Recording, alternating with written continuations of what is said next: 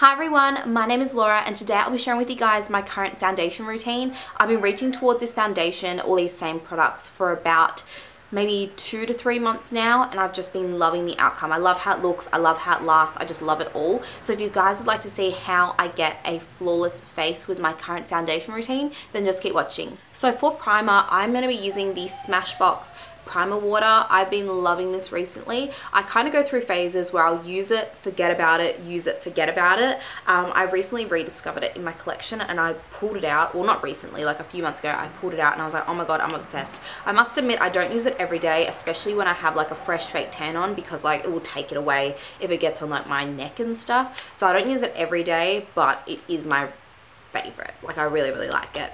So I'm just going to spray a few sprays over my face. So I've given that primer water about 30 seconds to sink into my skin. Now the foundation that I've been loving is the Too Faced Born This Way. I feel like I was really, really late on the bandwagon with this one. I did try it, like, I think I bought this like over a year ago. I used it once and I hated it. Like I absolutely hated it. I don't know why, I don't know what was up, but I just didn't like it. And I didn't touch it for ages, but then it was the only one that really matched my fake tan one day, and I started using it and I just fell in love. And it's just been my go-to foundation ever since. Like if I'm going anywhere, this is the foundation that I pack. Like if I'm going away like overnight or for a few nights, it's like the foundation that I love to wear like every day for work. I try not to wear it every day for work just because it's a little bit expensive, but if I could, I would. I use the shade Light Beige normally, and then if I have a really, really dark tan, then I'll mix in a little bit of sand. So I don't need a full pump of this. I probably just get like almost a full pump, but not a full pump, if that makes any sense at all. This is what it looks like. It's not like a super runny texture. It's more just like it's not super thick, but it's not liquidy either. Like you can see it's starting to drip down my arm. It's really, really good. Now what I do is I just dot it around my face. I do have a few bits of like discoloration, like especially on my cheeks. Like my cheeks are so red, and then I do have a few blemishes as well, and I find that this foundation just covers beautifully. Just going to be using a Sigma F80 Kabuki brush. I love these so much. I just basically like swirl it into my skin. So if you do fake tan, or like just regardless of if you fake tan or not, when you are buying a new foundation, make sure you match it to like your neck or even like your décolletage here, just so it actually kind of like looks one instead of like matching it to your actual face color. Because like if I match it to my face color, this would be like completely white, then it wouldn't match here and it just wouldn't look right. It's a little bit hot in Australia today. It's getting more and more hot, so my redness is showing through a little bit more. So I am going to add a teeny little bit more. Not too much. I probably use a pump in total, but I start out with less and then I use more. It really just depends. Some days I'm happy with this coverage and some days I just want like full coverage. Today I want to like show you guys how well this builds up. So I just kind of like target it on like my redness, and then with the second layer I just kind of like pat it on like this, and then make sure you do get into your hairline as well. I've been filming YouTube videos for years and I've always filmed with a mirror. Today, I don't know where that mirror has gone, but I envy people who like always in their videos go, I'm looking in the viewfinder because I can't see. And I'm like, oh my god, I cannot do that. It's so hard. Like it's actually so hard. Also, sorry about the lighting. I use natural lighting and I don't even know what's up. Like, I don't know if you guys can notice, but it is such an improvement. Like it's definitely like even out my complexion, and it just is such a nice lightweight yet still full coverage product. I really, really like it. And also it's not like a matte foundation. I would say it's more on like the satin dewy side. It's not like a dewy foundation, but it's not like a satin either. I'd say it's like a in between. Now for my under eyes, I'm going to be using the IT Cosmetics Bye Bye Redness. It says Bye Bye Redness, but I think it's like a Bye Bye Under Eye. I've tried the IT Cosmetics Bye Bye Under Eye products and I'm not the biggest fan. I much prefer this Bye Bye Redness product for my under eyes. So I just grab a little bit and then I just tap it underneath my eye. And this I kind of use because it's like so like highly pigmented. I just kind of tap it underneath my eye. It's kind of like in a little pot like this. You can tell that I've used heaps. Like personally speaking, I don't understand how people can use like a wet beauty blender. I just feel like it makes my foundation and everything look so less, like it doesn't even look pigmented or anything. I don't know. It's not my thing. I'm sure it works for some people, but it doesn't really work for me.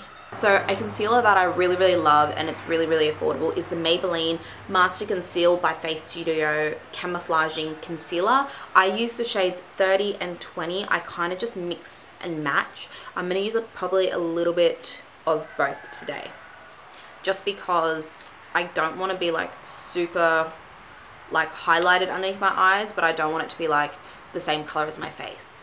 So I just mixed a little bit of each, and I'm just going to dot it underneath my eyes. Seriously, Maybelline makes some of the best concealers of the drugstore. Taking my dry beauty blender again, I'm just going to tap away underneath my eyes. Now to set my foundation, well, I'm going to set my concealer first because that's what I always do. I'm going to be using the Maybelline Matte Maker. This is in shade Classic Ivory number 10. Basically, it's just a really light powder. I take a beauty blender, I kind of just rub it a little bit, and then I just pat it underneath my eye. I'm also just going to set my forehead like in the center a little bit, because that's where I applied a little bit of light concealer. I'm going to take a little bit on the tip of the beauty blender. Just going to bring it down my nose.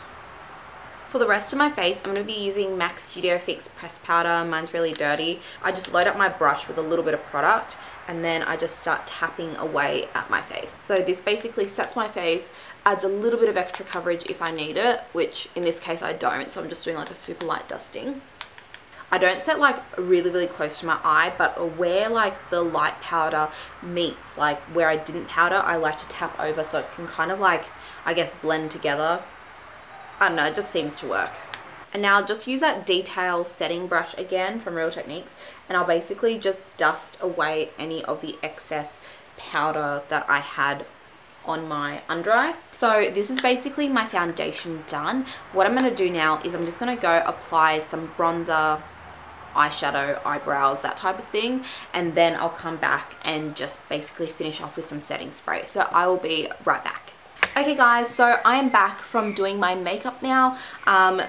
As you can see, I've kind of just got like a little bit of eyeshadow, eyebrows, like that type of thing going on. So my very final step with my foundation is basically once I've finished all my makeup, I will grab a setting spray. My favorite one is from Urban Decay. I like all of them. I've tried the Chill, I've tried the Original, and I've tried the De-Slick. I like them all for my skin type because I have quite like normal combination. Today I'm going to be using the Chill just because I have like a kind of glowy hydrating vibe going on. Chill is cooling and hydrating. If you have more oily skin, try De-Slick, or if you can't really decide, just get the Original. They're all really good. I like it because it improves longevity, and also it just settles everything down and makes everything not look powdery at all. I just give mine a shake always, and then I just do a few spritz all over my face. I love how it just sets everything down. It's so cooling, it's so refreshing. I love it, similar to the Smashbox Primer Water. I've never tried this as a setting spray, but I don't use it as a setting spray. So I love starting my makeup off with a spray and then finishing off with a spray, especially when I don't have a fake tan on. I just feel like it's so refreshing. Okay guys, so this is it. This is what my foundation looks like once all my processes are complete. I love a beaming highlight, so if you're looking at that, that is coming up in a future video. So definitely subscribe so you don't miss out on that. And I feel like there isn't really anything else for me to say, but I do have a question for you guys that have stayed till the end. Can you guys let me know what your favorite foundation is? Because I am a foundation junkie and I just love trying new foundations. I feel like I've been using this foundation for a while and I'm super happy with it, but I'd love to find like another one, I guess. Like, I don't know, I really should just stick to what I know and save my money, but I just want to try something new. So if you guys can let me know what your favorite foundation is, then I would really appreciate that. And yeah, I hope you guys enjoyed. Definitely don't forget to like and subscribe because it would mean so much to me. And yeah, hopefully I'll see you in my next video. Bye.